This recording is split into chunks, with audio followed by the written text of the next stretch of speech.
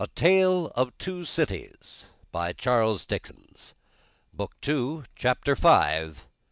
The Jackal. Those were drinking days, and most men drank hard. So very great is the improvement time has brought about in such habits, that a moderate statement of the quantity of wine and punch which one man would swallow in the course of a night, without any detriment to his reputation as a perfect gentleman, would seem in these days a ridiculous exaggeration. The learned profession of the law was certainly not behind any other learned profession in its bacchanalian propensities. Neither was Mr. Stryver, already fast shouldering his way to a large and lucrative practice, behind his compeers in this particular, any more than in the drier parts of the legal race. A favourite at the Old Bailey, and eke at the Sessions, Mr. Stryver had begun cautiously to hew away at the lower staves of the ladder on which he mounted.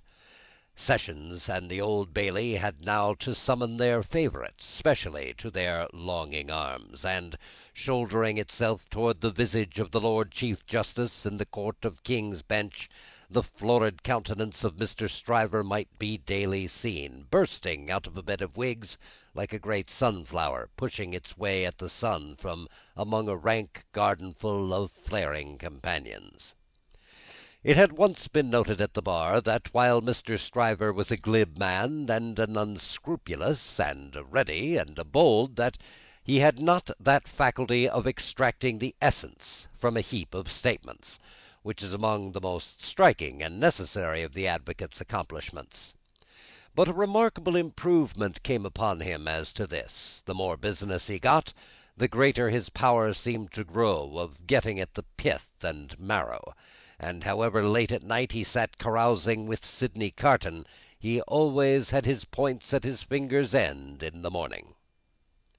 Sydney Carton, idlest and most unpromising of men, was Stryver's great ally. What the two drank together between Hilary Term and Michaelmas might have floated a king's ship. Stryver never had a case in his hand anywhere, but Carton was there, with his hands in his pockets, staring at the ceiling of the court. They went to the same circuit, and even there they prolonged their usual orgies late into the night, and Carton was rumoured to be seen at broad day going home stealthily and unsteadily to his lodgings like a dissipated cat. At last it began to get about, among such as were interested in the matter, that although Sydney Carton would never be a lion, he was an amazingly good jackal, and that he rendered suit and service to Stryver in that humble capacity. 10 o'clock, sir," said the man at the tavern, whom he had charged to wake him. 10 o'clock, sir." "What's the matter?" 10 o'clock, sir." "What do you mean? 10 o'clock at night?" "Yes, sir. Your honour told me to call you." Oh, I remember. Very well, very well." After a few dull efforts to get to sleep again, which the man dexterously combated by stirring the fire continuously for 5 minutes, he got up, tossed his hat on, and walked out. He turned into the Temple, and having revived himself by twice pacing the pavements of King's Bench Walk and Paper Buildings, turned into the Stryver chambers. The Stryver clerk, who never assisted at these conferences, had gone home, and the Stryver principal opened the door. He had his slippers on, and a loose bedgown, and his throat was bare for his greater ease. He had that rather wild, strained, seared marking about his eyes, which may be observed in all free livers of his class, from the portrait of Jeffreys downward, and which can be traced under various disguises of art through the portraits of every drinking age. "You're a little late, Memory," said Stryver. "About the usual time. It may be a quarter of an hour later." They went into a dingy room lined with books and littered with papers, where there was a blazing fire. A kettle steamed upon the hob, and in the midst of the wreck of papers a table shone, with plenty of wine upon it, and brandy, and rum, and sugar, and lemons. "You have had your bottle, I perceive, Sydney." "2 to-night, I think. I have been dining with the day's client, or seeing him dine, it's all one." That was a rare point, Sidney, that you brought to bear upon the identification. How came you by it? When did it strike you? I thought he was a rather handsome fellow, and I thought I should have been much the same sort of fellow, if I'd had any luck. Mr. Stryver laughed till he shook his precocious paunch. You and your luck, Sidney. Get to work, get to work. Sullenly enough, the Jackal loosed his dress, went into an adjoining room, and came back with a large jug of cold water, a basin, and a towel or two. Steeping the towels in the water, and partially wringing them out, he folded them on his head in a manner hideous to behold, sat down at the table, and said, "Now I am ready." "Not much boiling down to be done tonight, Memory," said Mr. Stryver gaily, as he looked among his papers. "How much?" "Only 2 sets of them." "Give me the worst first." "There they are, Mr. Sidney. Fire away." The Lion then composed himself on his back on a sofa on one side of the drinking-table, while the Jackal sat at his own paper-bestrewn table proper, on the other side of it, with the bottles and glasses ready to his hand. Both resorted to the drinking-table without stint, but each in a different way, the Lion for the most part reclining with his hands in his waistband, looking at the fire, or occasionally flirting with some lighter document. The Jackal, with knitted brows and intent face, so deep in his task that his eyes did not even follow the hand he stretched out for the glass, which often groped about for a minute or more before he found the glass where his lips. 2 or 3 times the matter in his hand became so knotty that the Jackal found it imperative on him to get up and steep the towels anew. From these pilgrimages to the jug and basin he returned, with such eccentricities of damp headgear as no words can describe, which were made more ludicrous by his anxious gravity. At length the Jackal had got together a compact repast for the Lion, and proceeded to offer it to him. The Lion took it with care and caution, made his selections from it, and his remarks upon it, and the Jackal assisted both. When the repast was fully discussed, the Lion put his hands in his waistband again, and lay down to meditate. The Jackal then invigorated himself with a bum for his throttle, and a fresh application to his head, and applied himself to the collection of a second meal. This was administered to the Lion in the same manner, and was not disposed of until the clock struck 3 in the morning. "And now we have done, Sidney. Fill a bumper of punch," said Mr. Stryver.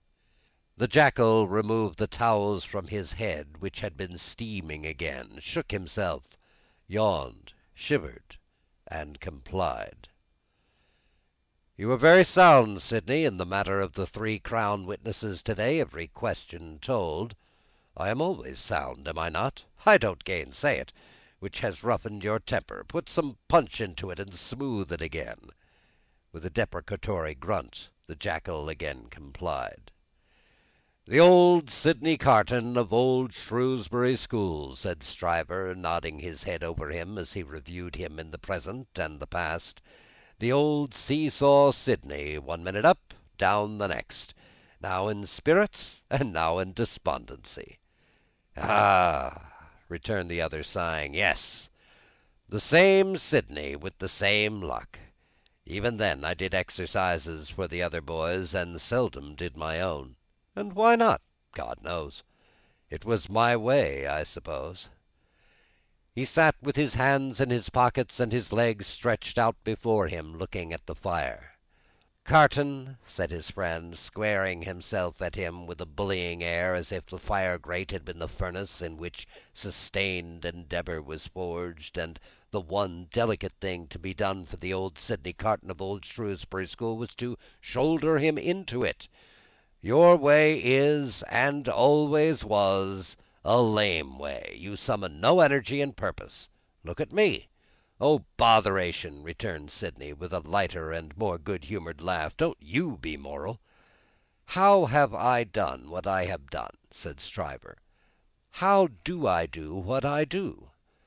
"Partly through paying me to help you, I suppose. But it's not worth your while to apostrophize me on the air about it.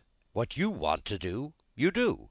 You were always in the front rank, and I was always behind. I had to get to the front rank. I was not born there, was I? I was not present at the ceremony, but my opinion is you were, said Carton. At this he laughed again, and they both laughed. Before Shrewsbury, and at Shrewsbury, and ever since Shrewsbury, pursued Carton, you have fallen into your rank, and I have fallen into mine. Even then we were fellow students in the student quarter of Paris, picking up French and French law and other French crumbs that we didn't get much good of. You were always somewhere, and I was always nowhere. And whose fault was that? Upon my soul, I am not sure that it was not yours. You were always driving and riving and shouldering and passing to that restless degree that I had no chance for my life but in rust and repose. It's a gloomy thing, however, to talk about one's own past with the day breaking. Turn me in some other direction before I go. Well, then, pledge me to the pretty witness, said Stryver, holding up his glass. Are you turned in a pleasant direction? Apparently not, for he became gloomy again. Pretty witness, he muttered, looking down into his glass. I have had enough of witnesses to-day and to-night. Who's your pretty witness? The picturesque doctor's daughter, Miss Manette. She pretty? Is she not? No. Why, man alive, she was the admiration of the whole court. Rot the admiration of the whole court. Who made the Old Bailey a judge of beauty? She was a golden-haired doll. Do you know, Sidney, said Mr. Stryver, looking at him with sharp eyes and slowly drawing a hand across his florid face, do you know, I rather thought at the time that you sympathized with the golden-haired doll, and were quick to see what happened to the golden-haired doll. Quick to see what happened. If a girl, doll or no doll, swoons within a yard or two of a man's nose, he can see it without a perspective glass. I pledge you, but I deny the beauty. And now I'll have no more to drink. I'll get to bed. When his host followed him out on the staircase with a candle to light him down the stairs, the day was coldly looking in through its grimy windows. When he got out of the house, the air was cold and sad, the dull sky overcast, the river dark and dim, the whole scene like a lifeless desert. And wreaths of dust were spinning round and round before the morning blast, as if the desert sand had risen far away, and the first spray of it, on its advance, had begun to overwhelm the city.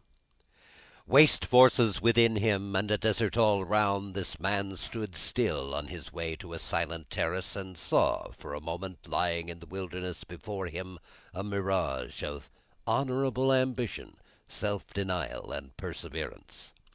In the fair city of his vision there were airy galleries from which the loves and graces looked upon him, gardens in which the fruits of life hung ripening, waters of hope that sparkled in his sight. A moment, and it was gone. Climbing to a high chamber in a well of houses, he threw himself down in his clothes on a neglected bed, and its pillow was wet with wasted tears. Sadly, sadly the sun rose. It rose upon no sadder a sight than the man of good abilities and good emotions, incapable of their directed exercise, incapable of his own help and his own happiness, sensible of the blight on him, and resigning himself to let it eat him away. Thus ends Book 2, Chapter 5, The Jackal.